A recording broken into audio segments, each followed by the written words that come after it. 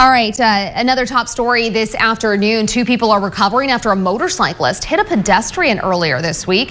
It happened Tuesday just before 11 p.m. on the Chester Avenue overpass north of West Columbus Street. The pedestrian suffered moderate injuries and remains in stable condition at a local hospital. The motorcycle rider had minor injuries. Police say the preliminary investigation showed that the motorcycle was headed south on Chester Avenue on the overpass when it hit the pedestrian who was crossing the overpass outside a crosswalk. Anyone with information regarding the case is encouraged to call the Bakersfield Police Department at 327-7111.